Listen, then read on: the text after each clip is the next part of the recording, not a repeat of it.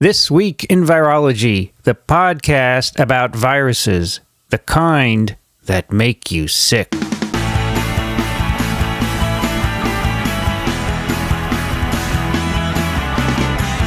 Hello, ASV!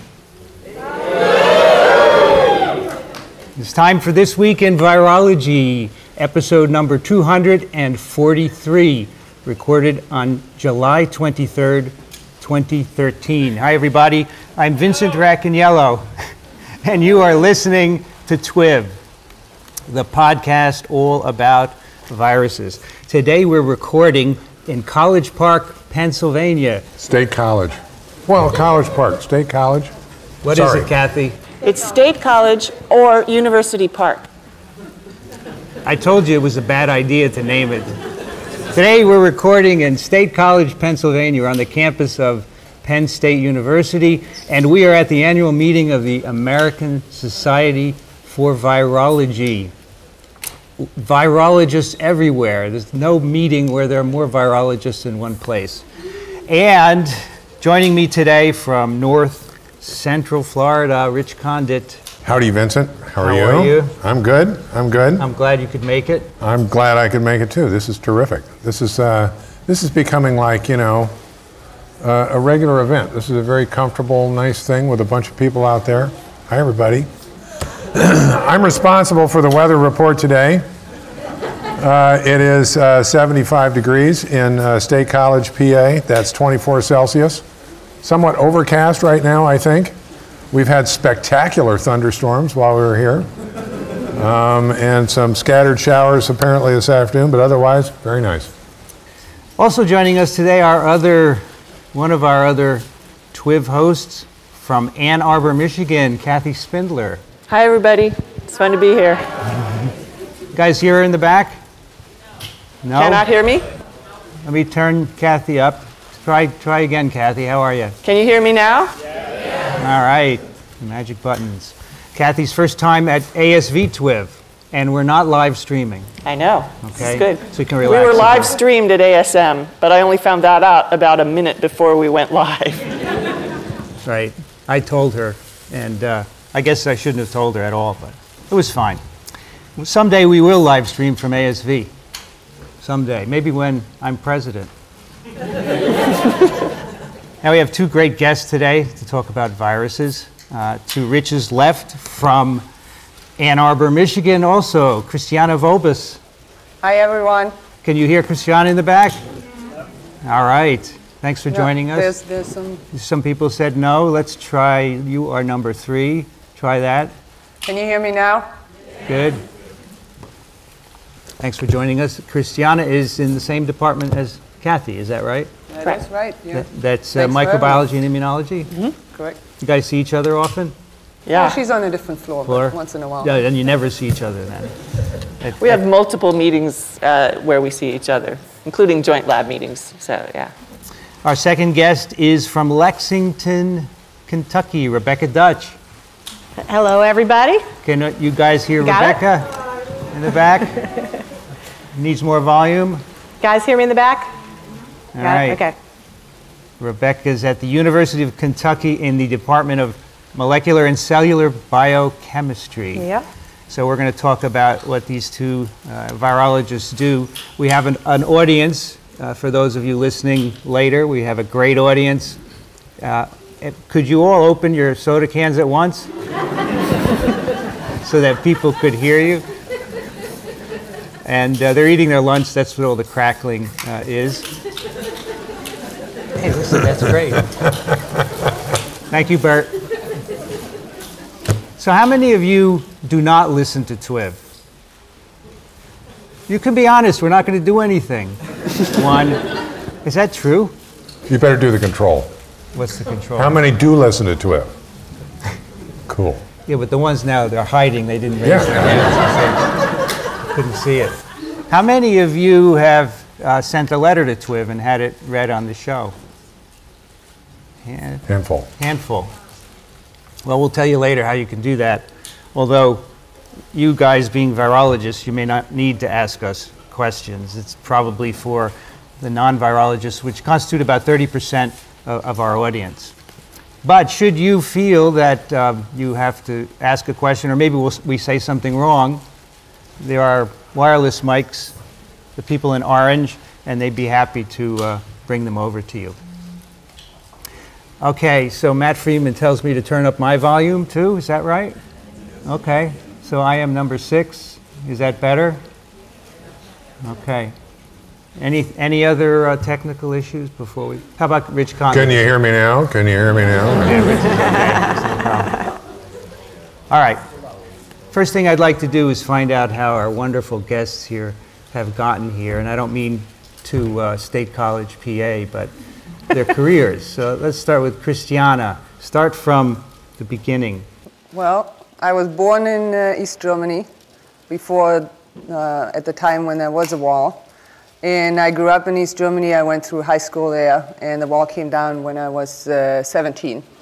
And that was a very exciting time in my life. After that, I decided to come to the US for high school exchange because I needed to find out what the enemy was about.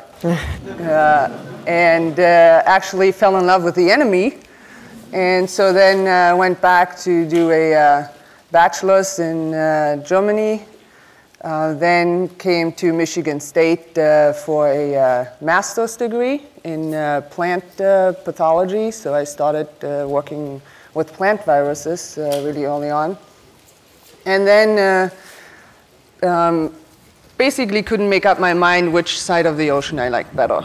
And so I went back for my PhD in Heidelberg. I was at the Cancer Research Institute, which at the time was run by Zurhausen, and was working on adeno-associated viruses there.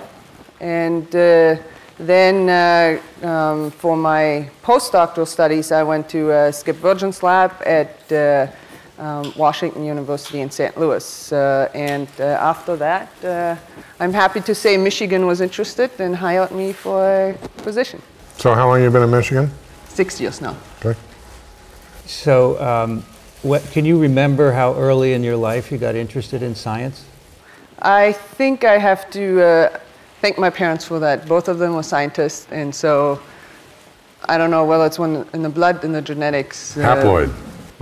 Yeah. Right. And so they, from early age on, they basically encouraged us to ask the questions. And when I came, with the little owl pellets, and I wanted to know which bones are in there, they were okay. I had to do it in the shed, not in the house, but I was allowed to do it. Right. How about you, Becky? So I was born in Michigan, and ended up at Michigan State for my undergraduate. And I did microbiology and biochem majors. I had a Churchill Fellowship, so I went to Cambridge for a year and did a master's degree there.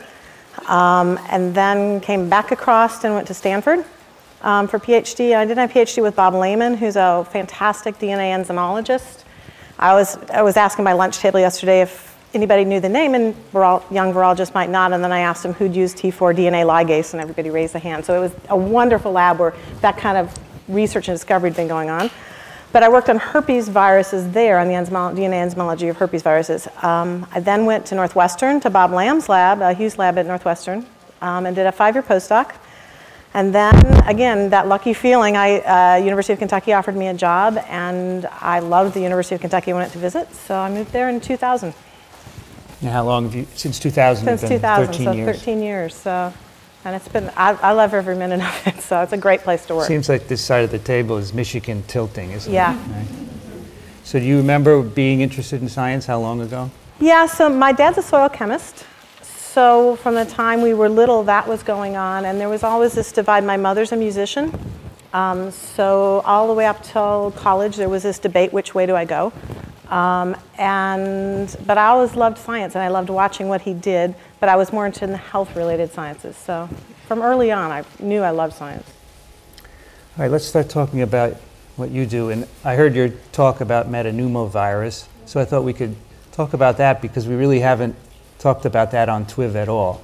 So maybe you could just start by telling our listeners what it is. Okay, yeah, so a good portion of my lab works on a virus called human metapneumovirus.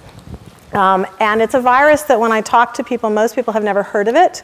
This includes when you talk to medical students or many MDs, but it's a virus that we've all had. And the reason many people haven't heard of it, it was first discovered in 2001. So there's probably lots of pathogens, and this would be one of them, that have been around for a long time, and you see the symptoms and you know you're sick, but we don't know what the virus is. And the symptoms for human metapneumovirus look very much like the symptoms for respiratory syncytial virus, which is a virus that we've fought for years. It's a leading cause of hospitalization for children under 2. So finally in 2001, researchers in the Netherlands identified another virus. It's human metapneumovirus. It is related to respiratory syncytial, but not so closely related that you have any cross protection. And it turns out it's a worldwide pathogen. It's in every continent. Almost 100% of the world population gets this virus by the time you're 5. It causes a lot of disease burden in the very young. But even though we've had it, we get it back. So it's one of those pesky respiratory pathogens where even though you've had it before, there are multiple strains and we probably get incomplete immunity. So we continue to get it through our adult lives. And it looks like now from multiple studies, it's a very serious issue for the elderly. It's one of the leading causes of viral pneumonia in the elderly. So let me test myself here. Okay. Respiratory syncytial virus. Yes. Parainfluenza virus. Yeah. Human metapneumovirus. Yeah. All paramyxoviruses. All paramyxoviruses. Right? So they're all related to each other. And when you get things like croup, if you have little kids and they've had croup, that's often parainfluenza virus. But probably we've all had respiratory viruses where you go to a doctor and you know you're sick, you may get hoarse. Actually, human metapneumovirus frequently in adults causes long-term hoarseness. You're achy, you're feverish, you don't have the flu. The paramyxovirus family has a big group that could be one of the causes. Negative strand, single-stranded RNA, envelope virus. I got to get that out of the way. Yes, I think genomes, you know what I mean? Yes, yes. Think genomes, and there's small genomes. Okay. I mean, the whole paramyxovirus family, there's somewhere between 6 and 10 genes total in these viruses. That's all they bring in. So the human metapneumoviruses, you think they've been around, I mean, even though we haven't known about it, like as long as these others, like forever? Well, I can tell you what we know for sure, and I can tell you what we speculate. So we know for sure, if you go back to serum samples from the 50s, that those serum samples have antibodies to human metapneumovirus. So that means we are absolutely positive it was around then. But all of the hallmarks suggest it's been around for a much, much longer time than that. But it simply wasn't recognized. If you have a respiratory illness, if we didn't have a way to detect it, you would just be told you have a respiratory illness and we don't know what it is. And now we do. It's HMPV, or human metapneumovirus. And metapneumo can replicate throughout the tract, upper, middle, lower tract? Yes, yes. So it replicates throughout the respiratory tract. They're seeing now, obviously, there's often a correlation with people who then end up with pneumonia. It does not go systemic as far as we know, but the risks with the same kinds of risks with other major respiratory pathogens in terms of illness and disease. So you said everybody gets infected, so everyone in this room is seropositive. It would be very likely. It'd be surprising. The number's not quite 100%, but it's very, very close. All right, so we'll take your serum afterwards and check it. But, and then you said people get reinfected throughout their lives. Yep. Right? Do we understand why? Is it an antigenic variation or we poor don't. immunity? So I think we don't understand a lot about respiratory viruses in general in terms of long-term immunity. But in terms of HMPV, we're obviously further crippled because we've only even known this virus existed for 12 years. And there's still a relatively small number of people who work on it. We do know there's multiple strains, so that may be one part of it. There's 2 major clades, and they're quite distinct from each other. And within every clade, there's multiple strains. So one issue may be that you may have had a clade A certain strain and then later you get a clade B. There's also reason to believe that even though you've had it, your immunity may not be complete and lifelong. Respiratory viruses seem to be a little bit different in terms of our development of a long-term protective immune response. Yeah, RSV and parainfluenza virus is the same thing, right? Same thing, yeah. And it's also, I think, one of the complications, we don't have vaccines for either of those, for RSV or the parainfluenza viruses or for HMPV now. Not for lack of trying in the case of RSV, but it's simply very challenging. Are there other animals that are infected with this human virus? So there are animals that can be infected, but it doesn't appear that they're the normal reservoir. So there are animal models. You can infect a mouse, for instance, with human metapneumovirus. The best model that looks like a human model would be non-human primates, and those will certainly be infected. so far, I haven't seen a study that suggests that there's an animal reservoir that we're going back and forth. So in that sense, it's different from, for instance, influenza. So unlike Christiane's virus, yours can be grown in cell culture. It can, but it's really tough. Yeah? Yes. Having grown other viruses where you can routinely in a few days get a 10 to the 9th culture, HMPV is more like 4 to 6 days of very careful tending, and maybe you'll get 10 to the 6th. So it's much harder to work with, and it's much harder to grow, and that's probably one of the many reasons it wasn't discovered for so long. It's simply challenging to work with in general. So I have to ask, can you do a plaque assay? You can. You can do a version of a plaque assay. It's best if you do it an immune-based plaque assay where you use antibodies to the virus to identify foci. So it took a long time to discover it because people ordinarily culture things, right? Mm-hmm. So the discovery, was that sequence-based? So the discovery was not, discovery was growth-based. And what they did is to take patient samples from, they would have lots and lots of little kids who would come in, and the doctors would say, well, they have RSV, they have respiratory syncytial virus. And then they would do the tests for RSV, and there would be no sign of an active RSV inception. So what they did is to go back and look and say, okay, we got patient samples from kids who had all the hallmarks of RSV, but they have no RSV, we can tell, and they tried under a whole series of different culture conditions to grow this out. And then in just a really beautiful paper in 2001, they identified this virus. So the other complication with this is like the human strains of flu, it requires an exogenous protease to cleave the protein that's involved in spread. We provide that from our probably proteases within our lungs, but if you try to culture it in normal cell culture and you don't know this, it will never go more than this first passage. So that was a trick that nobody had tried before, and so it wasn't being routinely grown out. So are there efforts ongoing to produce or at least develop some kind of vaccine, or is it too early? There certainly are efforts going on from multiple groups. There's a big group at the NIH with Peter Collins and Ursula Buchholz who's looking at a lot of ways you might develop vaccines, particularly how you might make attenuated viruses. One of the concerns and difficulties with any of these paramyxo vaccines is that the history of vaccine production for respiratory syncytial virus has been really challenging. The first respiratory syncytial virus vaccines were made by formalin inactivation, which is the same way you made a measles vaccine. And those kids, when they got the vaccine, turned out to be much more likely to get serious disease when they got RSV. Many more of them died. So obviously that meant what we understood about vaccines for respiratory paramyxoviruses was very different. And so we've been very cautious about that kind of vaccines and going much more for attenuated. But there are efforts to do it. It's just a big problem. I would guess that because natural infection doesn't confer immunity, that would be a real challenge. I think that it is. I think, you know, it's similar to many things, like for instance flu vaccines, where we continue to get, we get strain after strain. We're revaccinated. It's not going to be, it's a very different problem than a systemic virus to develop a good vaccine. So your interest, one of your interests at least from hearing you talk, is about how metapneumoviruses get into cells. Yes. And I found it interesting that it's really different from the other paramyxos. And when I teach paramyxos, I talk about surface fusion and attachment by HN glycoproteins. But yeah. Tell us a little bit about that. So studying human metapneumovirus has been a real adventure in learning how to not make too many assumptions. It's very easy to think that if it's related to another virus, it's going to work the same as another virus. And HMPV it looks like it's very, very different. So one of the first surprises, what you were referring to about attachment, most paramyxoviruses have two proteins involved in the initial entry. One's called an attachment protein, and its job is to find things on cell targets or cell surfaces and bind those. The second, the fusion protein, its job is to take the membrane of a virus and fuse it to a membrane somewhere on the cell. And in a classic paramyxovirus, those two functions are separate. The attachment protein really is the major driver of attachment to a cell. So Peter Collins and Ursula Buchholz had already made, when I started work, they'd already made a virus where they took the attachment protein away and you could grow it in a non-human primate.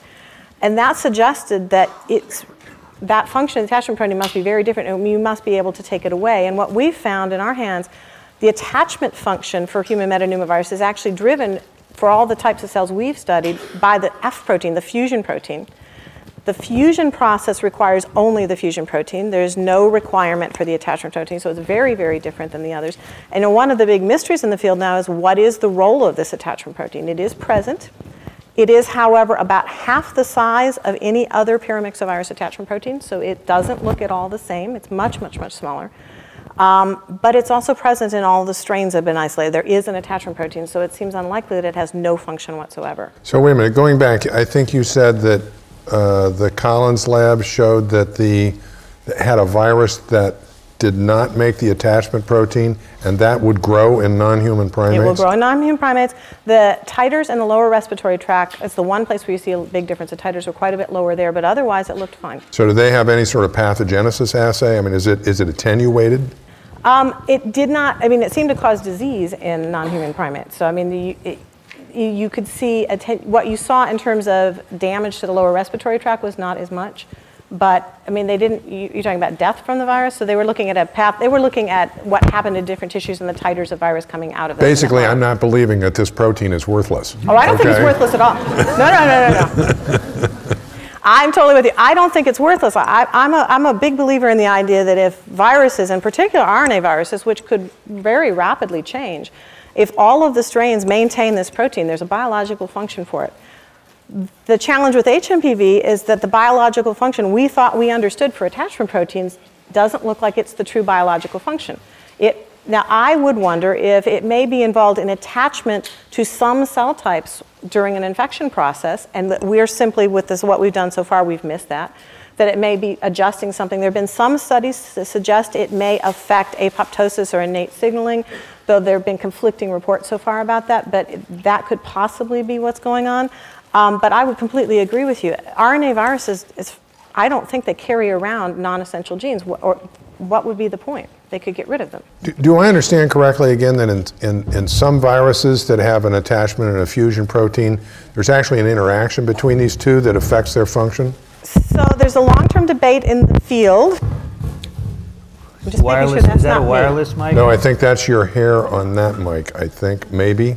Okay, I'll hold up my hair while I answer his questions. Still happening. Okay, that wasn't it then. That the wasn't wireless it? mics are all off, right? Yeah. Okay, so I don't have to hold my hair the rest of the time? No. This is good. Okay. So in most paramyxoviruses, you need an attachment protein and a fusion protein for the function of the fusion protein. And the idea would be that the attachment protein finds its receptor and that it somehow transmits to the fusion protein a signal that says, I found my receptor, it is time to promote fusion.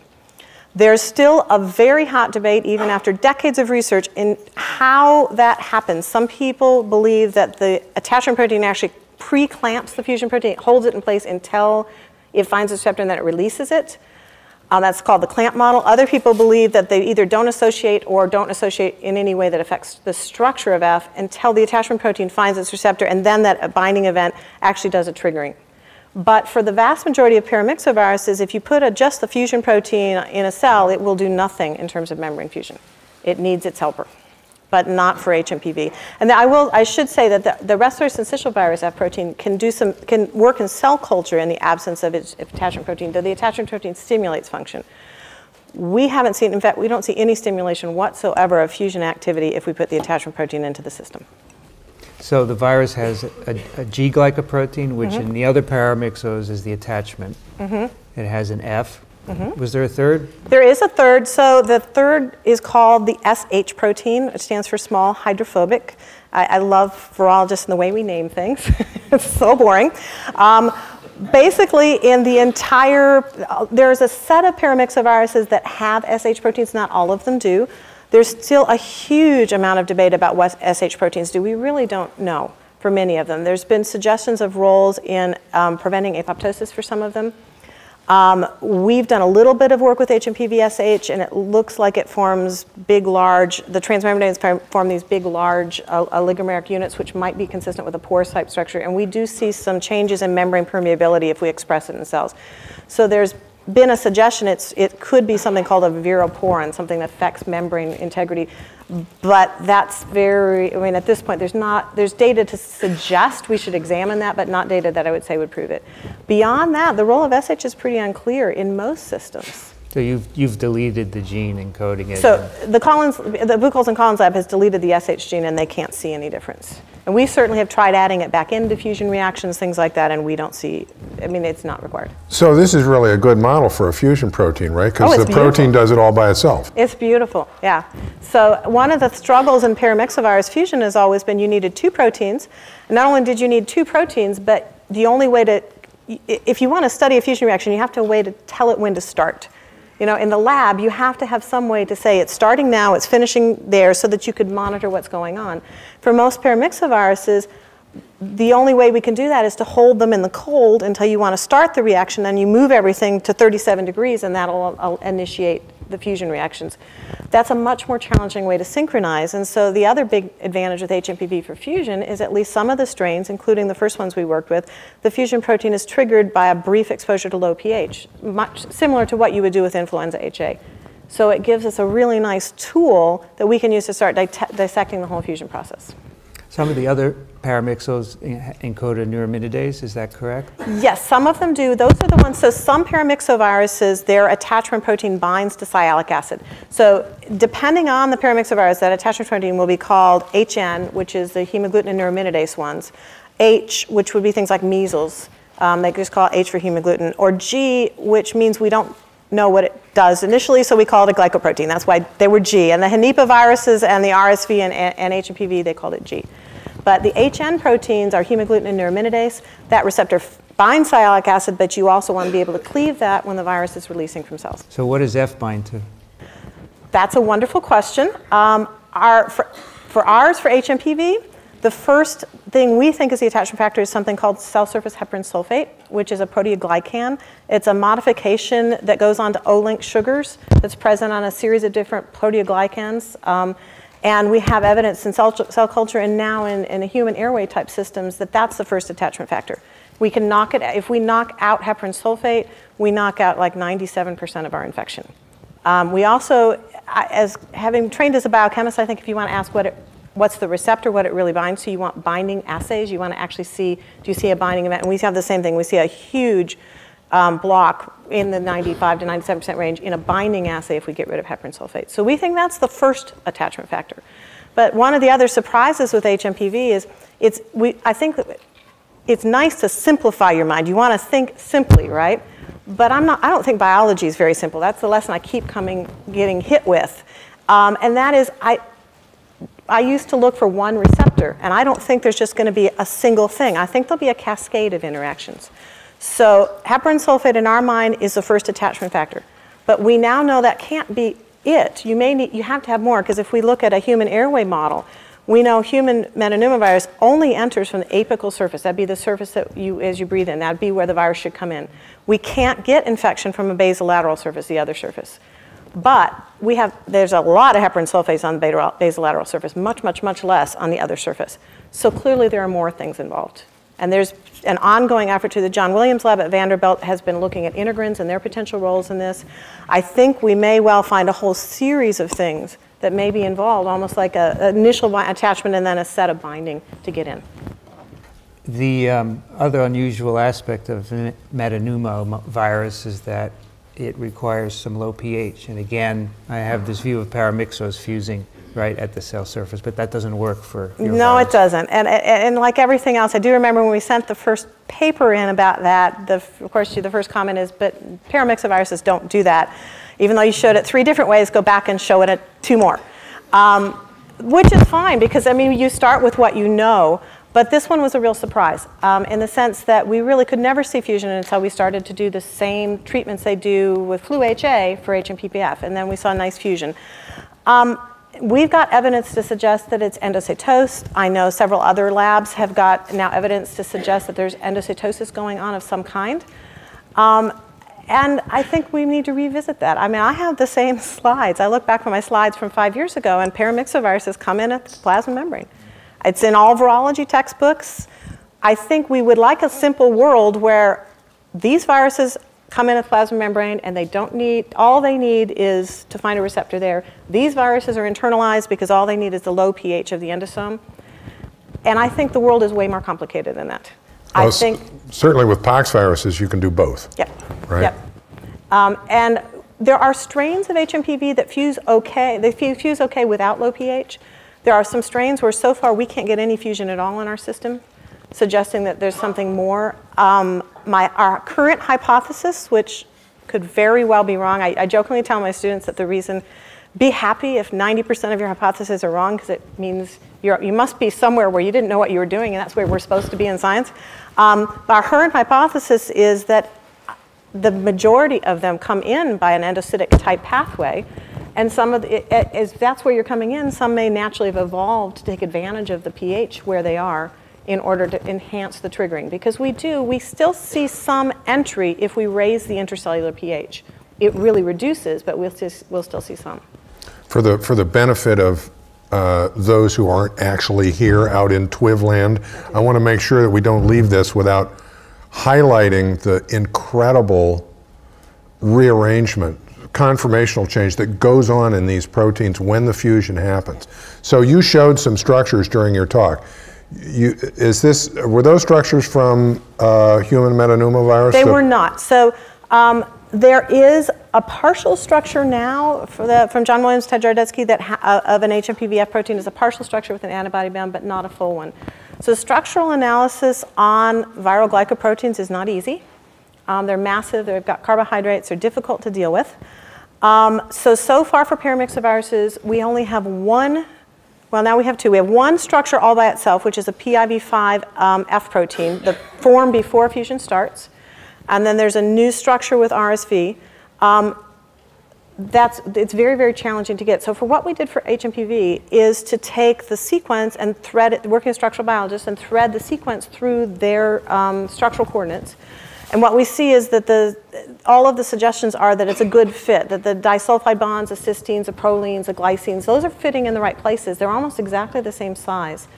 And then you can do modeling to see if it looks like it's a very stable and solid structure. So it's the best we can do right now, and that is to take the HMPV sequence and use what we have structurally to figure out where it's going. So the pre-fusion structure, basically there is it like flu where you have a hydrophobic region that's kind of hidden?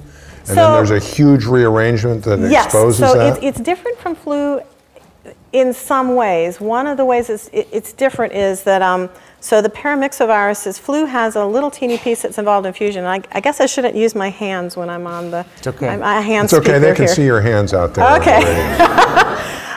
Flu has a much smaller piece that does the actual fusion process. The paramyxovirus F proteins have a very, very long piece that's disulfide. Even though it's cut to two pieces, they're linked disulfide together, and there's not a clear separation between a receptor binding domain and a fusion domain like NH8. But the thing that's the same is this concept that the thing that drives this membrane fusion process is conformational change. And it's always so interesting to talk to, when I teach biochem students, we almost always are talking about high energy cofactors. You know, if you need to do something that's energetically unfavorable, you're going to be bringing in ATP or GTP or things like that. None of that occurs. You don't need those things for the fusion process because the form before fusion and the form after fusion are at different energetic states. So if you can start or trigger the process, you're going to undergo these huge, massive refolding events. And that's actually going to give you more energy because the final state you're going to get to is a lower energy state. So, and to me what's fascinating is that this thing really is a dangerous molecule. You don't want this to go off too early. Oh, no. Right? No. Or you're going to just fuse everything during a biogenesis or something. You got to wait, you got to have a specific trigger so that it goes off at the right time. No, and that's completely right. Because the final state is so much more stable, it is really not reversible. So for paramyxoviruses, if the virus were to pre-trigger it, were to start this process in the wrong place, that virus is now dead. So for the virus, it becomes incredibly important that you are stably in that pre-fusion form until the correct time to start the fusion process. Now for us, it'd probably be nice to have ways to trigger, and I know some people have thought of that concept. Could we pre-trigger viruses, put something in that forces everything to trigger because those particles would no longer be infectious? So we are in the process of writing one of those virology textbooks. So let me get this straight. Okay. All right. So next month we're working on it. So you believe that the human metapneumoviruses are taken up by endocytosis, and acidification in the endocytic pathway is at least partly responsible for triggering fusion Yes. and uncoding. But do you also think that it could happen a bit at the cell surface as well? We don't have any evidence for that. One of the things that's challenging, we were writing a review on paramyxoviruses in general. It's very hard to prove that you come in at the cell surface. The general way that people did that was to add things like baphyllomycin that raise intracellular pH. But if you actually ask what you're asking, you are not asking if it came in at the surface or internally. You are asking if it required acidic pH for fusion. And the two are not actually the same thing. You could have something that enters via endocytosis and uses other characteristics of the endosome that doesn't require low pH for fusion. So it's hard to say. There could be fusion at the plasma membrane. I also think that for a number of paramyxoviruses, this is being revisited. There was a lovely paper recently from Ari Helenius' lab on respiratory syncytial virus with nice data to suggest that in some cell types it's macropinocytose, which is a version of internalization, and that's how it does its entry. So I think it's one of those examples where there's a lot of times you think as a field you know something, and then when you start to go back and look at it, you realize, well, actually, we don't know that for sure, and then you have to start revisiting. And I think the question of where entry occurs probably needs to be revisited for paramyxoviruses. So basically in our textbook, we should have an asterisk. That would work, yeah. A Roger Maris asterisk. I don't know if anyone remembers what that is. But at the bottom saying some of the paramyxos don't do this, right? Or at least saying that there's evidence that some of them may be able to use both internalization also. We like to use text boxes as off-side things that aren't related, that don't interrupt the flow. We could put something in there. This one is different. Yeah. I wanted to ask you one more thing, and it relates to what you talked about at the end of your talk, this little mystery. Oh, yeah. Can you is that something you can talk about? Oh, sure. I mean, I put it up on a slide. Yes, but remember, this is going to millions and millions of people. Well, not millions, maybe. And they will all now go out and use it to write papers and submit grants. I know. No, it's what I was thinking of the idea. We're supposed to be sharing our information and discussing and getting ideas. And so one of the interesting things some of our work's been on assembly of HMPV, and I didn't have a chance to talk about that here. But as we've been looking at infection cultures, particularly in those from respiratory cells, human respiratory cells like BES2Bs, we'll find late in infection that these very long filaments are now they've formed or were preformed and we couldn't see them, but we have now these long filaments between cells that contain all of the viral proteins that we can stain for. They're different from the filamentous budding virus because we can see that coming off too. You can see small filamentous budding virus that contains all the right things too, but you also see these long extended filaments between cells, and they will often go by an uninfected cell, and then later on that cell becomes infected. I put it up not because, obviously that doesn't prove in any way that the filament was a new way of spreading virus, but it's interesting because there are fields like the herpes virus people work on cells, this type of cell spread. I wanted to get feedback, and I've gotten lots of wonderful comments and suggestions. Have you tried this? Look at that.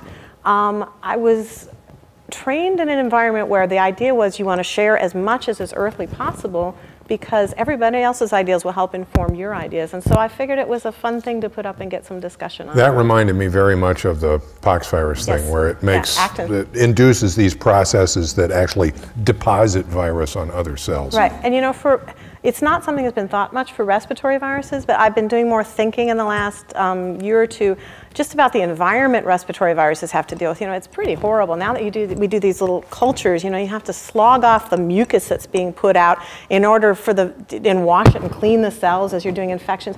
Viruses that come in through the respiratory tract have a mess to get through.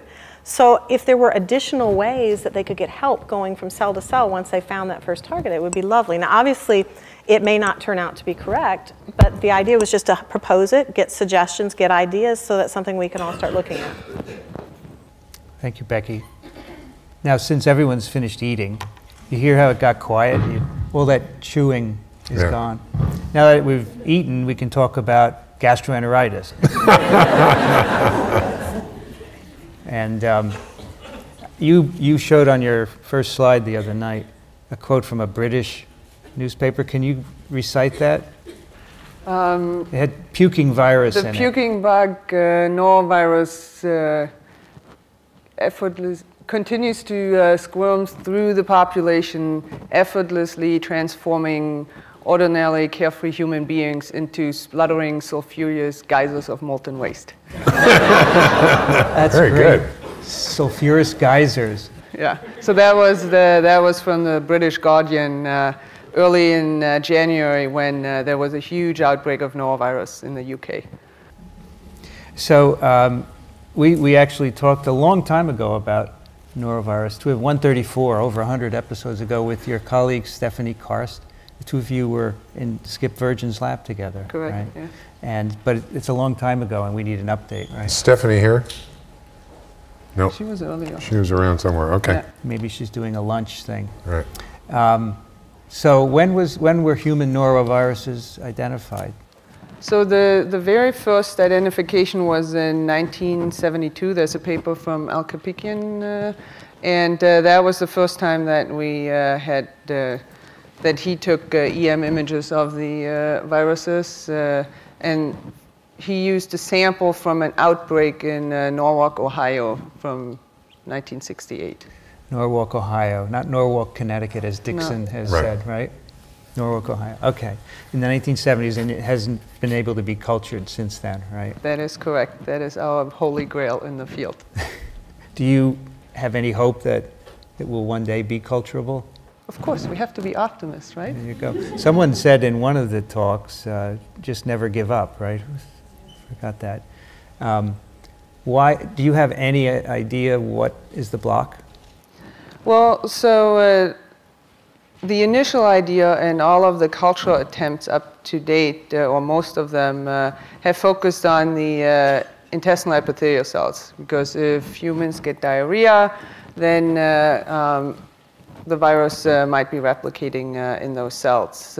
And the more data that we accumulate, I think there's more and more evidence suggesting that cell type, there might be other cell types that can also be infected. In particular, what we have learned from murine norovirus is that it infects macrophages and dendritic cells in the intestine.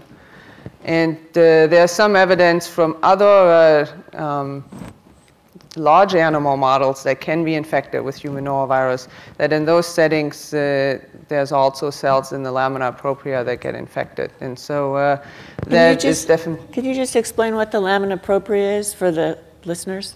So the lamina propria is, if you think of the intestine, you're probably thinking of the villi that stick out and increase the absorption. And underneath the intestinal epithelial layer, there's this region that's called the lamina propria. Within it, there are macrophages, dendritic cells, T cells, and B cells that roam around. So the immune cells basically are underneath the intestinal epithelial cell barrier.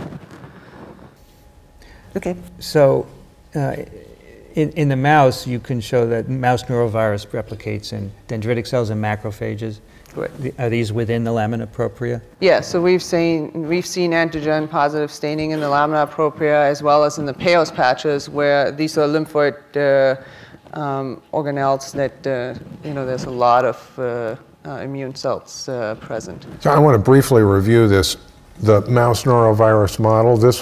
You discovered this as a postdoc in Skip Virgin's lab, is that correct? Right, together with Stephanie. How did that come up? Well, so when both Stephanie and I were hired to find new viruses, and Skip had a collection of clinical samples that from the spinal fluid of people that they couldn't identify any infectious cause. And so we went in, we tried it, and our control mice ended up being infected also. And so it was one of these nice surprises in science that is always, I think, one of the funner parts of science. So this is a virus that you can culture, right? And you can infect mice and you get a pathogenesis that pretty much mimics the human disease, or at least in some ways does? It does not. So murine norovirus, mice don't vomit. So there's no vomiting involved, which we see in humans. Mice don't ever vomit, is that They don't ever vomit. They just don't have the physiological reflex to do that. Even if you give them alcohol, they don't vomit. No, there's no reflex. So they lack the reflex for that. But we also, at least in immunocompetent wild-type mouse, we don't see diarrhea. Okay. So you have to use like an interferon knockout mouse? Interferon knockout, STAT1 knockout. So if you knock out portions of the innate immune system, then you can see signs of diarrhea. Okay.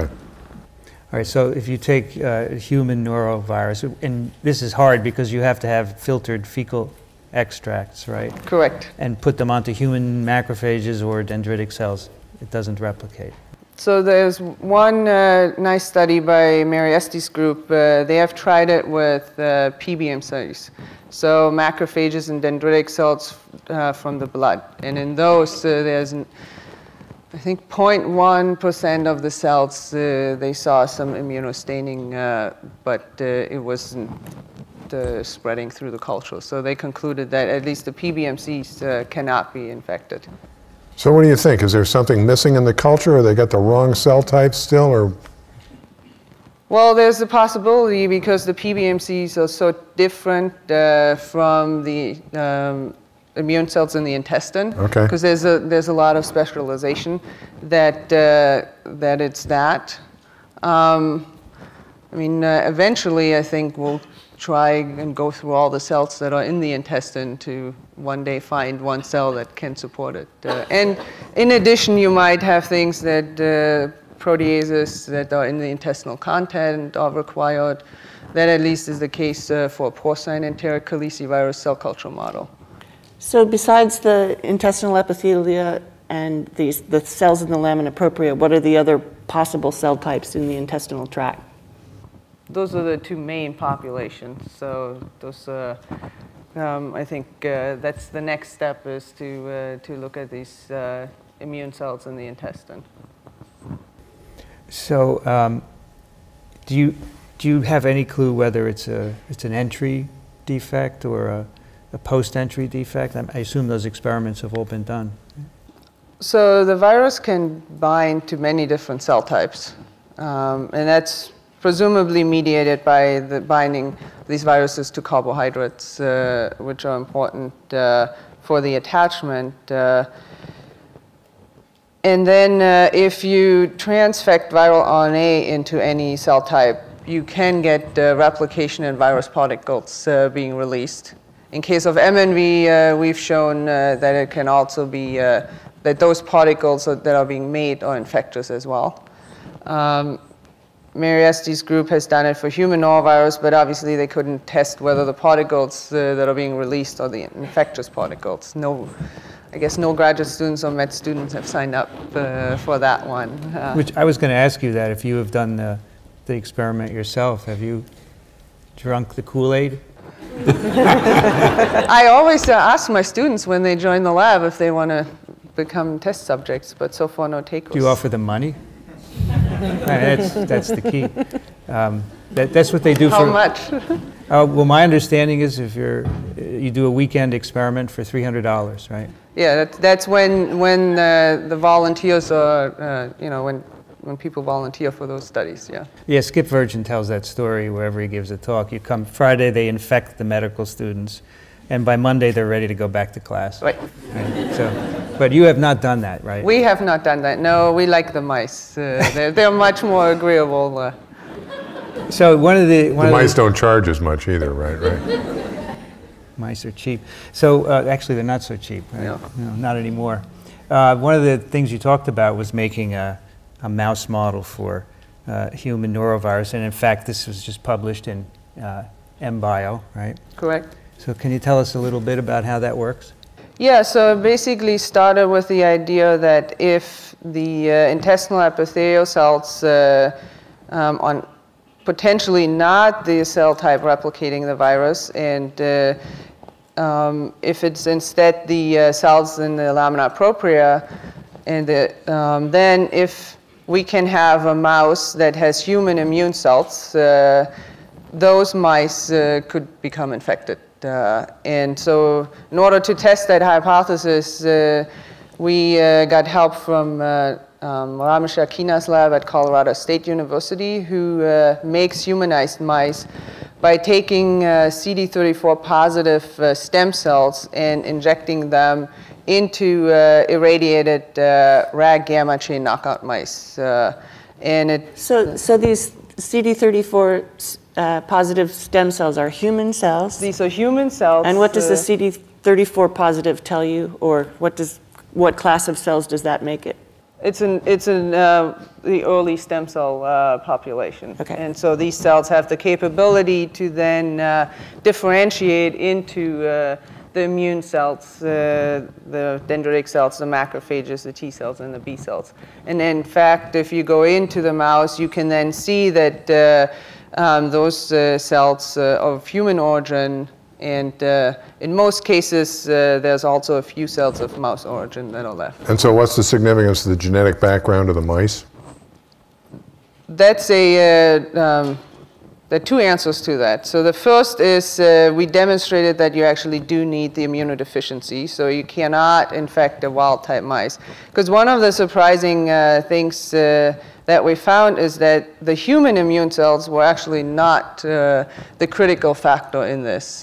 So when we infected the humanized mice, we had a control group of non-humanized mice, and those became infected also. It's just like your Skip Virgin days, right? Yes, it's Right. like and it's what Rebecca said, right? You have an assumption of what you think is going to work, and it's the opposite that But turns these out. are RAG knockout mice, is that right? They're RAG knockout and common gamma chain knockout. Okay, so what does that mean in terms of their immunity, those mice? These mice are deficient in T cell, B cell, and NK cells in their responses. So they're immunologically hurting. Do they have anything? They still have the rest of the innate immune response. They still can make interferons. Okay. And so then these in these non-humanized mice, as long as you have that deficiency, you can infect them. But it also has to be on a BALP-C background. So these commercially available are only RAG common gamma chains on a B6, B10 background, and we thought, if we can use a commercially available mouse strain, it would make this model much more acceptable or accessible to anyone in the field. And so we tested those mice, and there was an next surprise. They did not become infected. And so there's also something about the murine background that is important. So when these mice get infected, do they get sick? No. So we had one single mouse in our humanized mouse cohort that had diarrhea, but in retrospect, because it was not consistent, it must have been something else. But do they shed virus in the feces? That was the next surprise. So when we infected the mice initially, we decided to go in, both by the oral route and the intraperitoneal route, just because if we hit them with all we can, and they don't get infected, then we don't have to move forward. And so we did that. When we later on went back to separate those two routes, it turned out that the mice became infected only after the intraperitoneal route and not the oral route. And when you now look at those mice, we actually do not see shedding into the feces. But where does the virus make its way into the intestinal lumen, or does it remain in the lamina propria? So where we see viral genome titers in the tissues is actually throughout the intestinal tract, but also in systemic sites. So the virus will go to the mesenteric lymph nodes, lung, liver, spleen. So it goes systemic. And then when we use immunohistochemistry to look for viral antigen, we see it in macrophages. In the places that we have looked is in liver, spleen, and intestine, and it's in macrophages in those. Okay, so that works to support this whole idea that it's the immune cells that this virus likes. That's what we think, yes. I seem to recall, I just had a quick look at this paper, and do I recall correctly that you got out of this a genotype that you didn't know was there when you put it in, as if the infection grew out a small fraction of virus? Well, there was one case. So initially, because we don't have cell culture grown virus, the only infectious virus we have is people donating poop, and then us filtering the poop and giving it to the mice. And so because there's a lot of genetic diversity in the human noroviruses, we decided initially to infect with pools of virus. We had genotyped those pools. In one case of the humanized mice, we had genotyped it, what we put into the mouse, and then we genotyped what came out of the mouse. And one of the genotypes we didn't detect in the input, but there was something in the output. So the mouse is selecting for something. Well, so that was our initial experiment when we went in both oral and IP. And so in that experiment, looking at it, in retrospect, now that we know that only the IP route is infectious, and what the viruses that are coming out in the feces are essentially, input, what we think happened is that there was, in the input, we actually had that genotype present. It was just below the limit of detection. Okay. So in human norovirus infection, is there systemic virus? It has not been directly addressed, but there are cases where people have neurological symptoms, benign seizures in children, and so there's a possibility that that the virus might also have a viremic phase. That may be related to the immunocompromised nature of the mouse also, right? Oh yeah, that in our case that it goes systemic, that could certainly be. Yeah. So the fact that you can get replication in mice shows you that you can grow human norovirus in some cell type, whatever it is in the mouse that it's growing in, right? Yes. Can you grind up the mouse and make a stock now of virus instead of having to use human stool filtrates and reinfect new mice? That's what my postdoc is doing right now. So he's here sitting in the audience. So Ola is doing the experiment as we speak. So that presumably would be one way to have more virus, and then you could passage it from mouse to mouse and see if that improved. Right, and that's one hope of improving the model, is to passage the virus, adapt it to the mouse so that there's a more robust phenotype. So I guess the idea is that in a mouse with an intact immune system, there's not enough virus produced to overcome immune responses, and that's why you have to take away the immune response to allow the virus to replicate. Right. That's but maybe if someday you had a more robustly replicating virus, Bert, is that how robust? Right. Then you could put it into wild-type mice as well. Potentially, maybe, right. So, sorry, go ahead. I was just, whenever I think of noroviruses, I go back to when my kids were young, okay? And we had at least an annual event where I'm camped out with my kids overnight and everybody's throwing up, okay? And I had 3 little kids and it goes through the family. Can you identify with this? Year after year, okay? Yeah. So why does it come back? I mean, most of those I figure were norovirus infections. What's the problem here? Well, so the problem is twofold, and it really reminded me when Rebecca was speaking. We have a lot of genetic diversity. There's hundreds of strains of human norovirus that have been sequenced. And volunteer studies in the 70s have shown that there's only a short-term protective immunity. So people within the first half year, if they got challenged with a homologous virus, they were protected. If those same people were challenged a year later, they came down with it again. So vaccine's going to be a problem. we could do an annual vaccination. Okay. What is, in this audience, what is the seroprevalence of norovirus? We could do that experiment with the same serum. So there is about, so one of the genetic susceptibility factors that people have found for human noroviruses are these histoblood group antigens. And these are the carbohydrates that are on your red blood cells and make you A, B, or O blood type.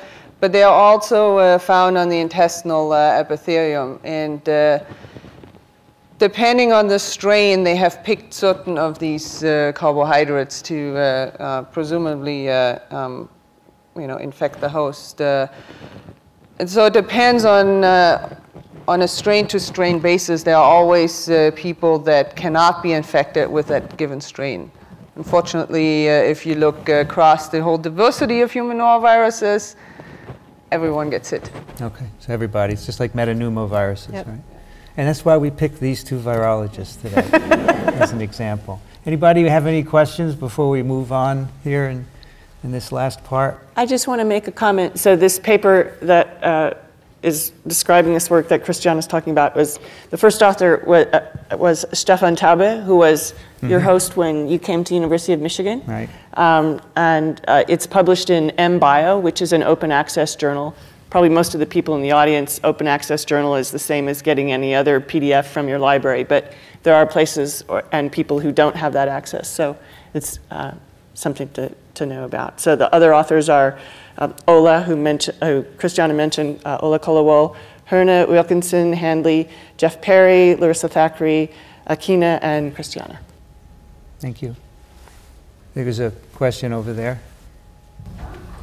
So I was really struck by the last talk of the last session about the commensals, bacteria, and viruses. And in the light of that talk, and your virus, the norovirus, would you expect that if you infected mice, actually not with a filtered virus, but in the presence of those commensals, would you then actually see more viral replication?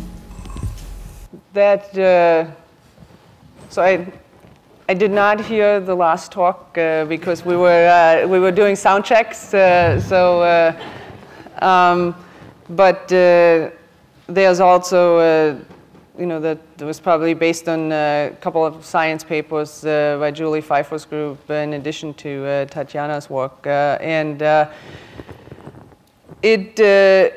those experiments remain to be done for the noroviruses, and I believe that Skip Virgin's lab is beginning to look at that, but I don't have all the insights in that.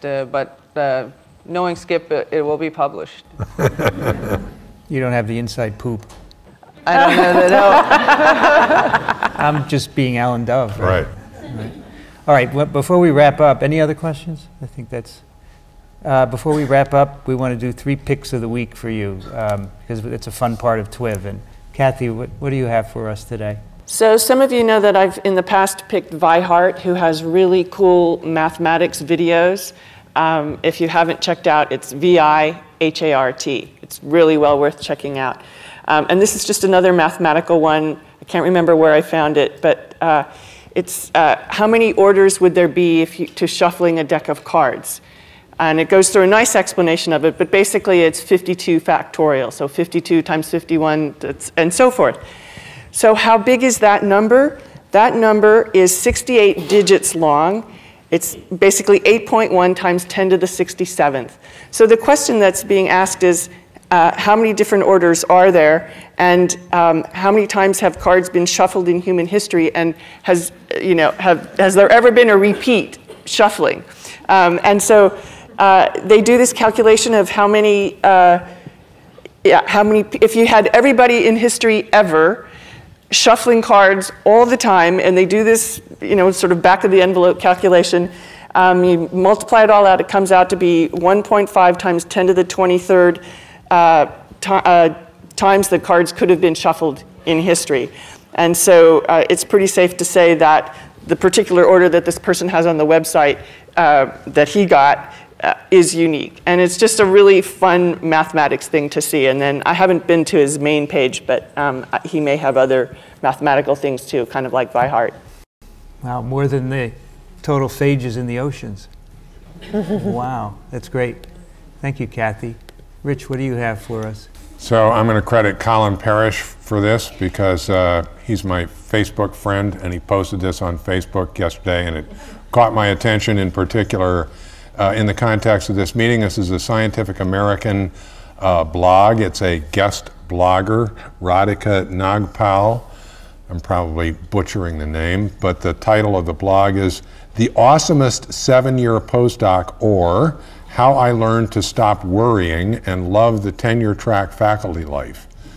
So she is a professor in the computer science department at Harvard, and this is a blog about how to basically deal with the stress of being a junior faculty member at a university. And this is the kind of thing that we talk about. I mean, we have workshops, right, at ASV on career development and how to deal with all of the different stressors and things that come along in your career. And I thought this was just a really good blog. And just to summarize her bullet points of her, I think, 7 different points. 1, I decided this is a 7-year postdoc. 2, I stopped taking advice. 3, I created a feel-good email folder. 4, I worked fixed hours and in fixed amounts. 5, I try to be the best whole person I can. 6, I found real friends. 7, I have fun now. So, you know, this is worth reading. This is really worth reading. It's what kept me up late last night. She's got some really good insight about just how to do things and how to keep your life in balance, I think. Nice. Thank you, Rich. My pick is a Microbe World video. It's actually an interview, a video interview I did back in May in the UK with Dave Bella. Dave Bella is a structural virologist over at the MRC in Glasgow, and he talks about why he got into doing this, and also he does a lot of science outreach at the Glasgow Science Center, and he talks about some cool ways that he teaches science to people who go to the museum. So it's about a 15-minute video. Check that out. We also have a listener pick. This is from Judy, who writes, "Since you all do such a wonderful service sharing your knowledge about science and making the world more science literate, and your wonderful, fun, and educational off-topic conversations cover so many different aspects of science, I wanted to share this article with you. It comes from Project 2061, the date chosen for the next visit by Halley's Comet, which is a group dedicated to improving science literacy. And this is called Reading for Science Literacy by Joellen Roseman, the director of the AAAS Project 2061. And that's a short article. Thanks for all you do. Judy is a high school science teacher in San Diego, and underneath she writes, impatiently waiting for more podcasts. I just think it's cool that we have science teachers listening to us. Judy's written many times before and told us that she uses us for her professional development, because in California there's no money for professional development for high school teachers. So this episode of TWiV will be at twiv.tv and also on iTunes. And if you like what we do, one of the ways you can help us is to go on over to iTunes and rate the show, and it helps to keep us visible in the iTunes directory. And of course, if you have any questions and comments, please send them to twiv@twiv.tv. Christiane Vobis is at the University of Michigan. Thank you for joining us today. Thanks for inviting me. Becky Dutch is at the University of Kentucky. Thank you, Becky. It was a pleasure. Kathy Spindler is also at the University of Michigan. Thank you, Kathy. Thanks, this is fun. And Rich Condit is at the University of Florida, Gainesville. Thank you, Rich. Sure thing, Vincent. It's always a good time. I'm Vincent Raccaniello, and you can find me at virology.ws. I want to thank the American Society for Virology, especially the Council for letting us do this again, the Education Committee, it's part of their activities, and also local organizers here at Penn State, Dick Frisk and Anthony Schmidt. And of course, thanks to this great audience, the room is pretty much full, and we really appreciate your interest in what we do here. You've been listening to This Week in Virology. Thanks for joining us. We'll be back next week. Another TWiV is viral.